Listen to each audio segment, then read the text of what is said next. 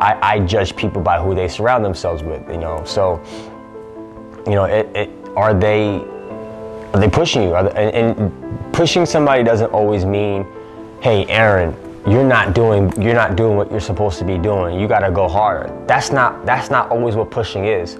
Pushing can just be by leading by example.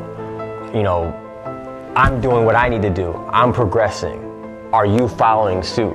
You know, and you can either look at the person that's progressing and be like, damn, I need to catch up.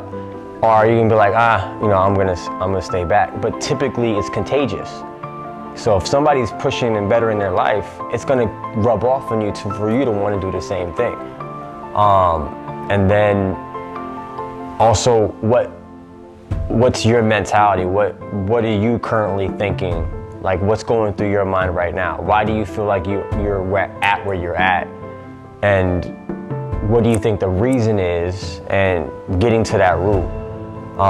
When I started talking to somebody, that was a lot of the questions that they asked me. When I finally was like, you know, I gotta open up. I gotta have conversations. And the first thing that he asked me was, why are you here? What is the reason you are where you are right now in your life?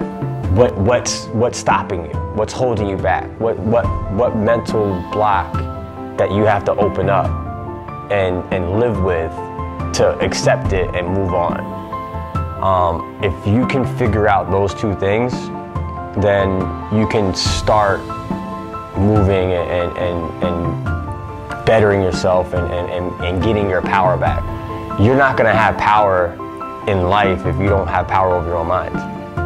You know, so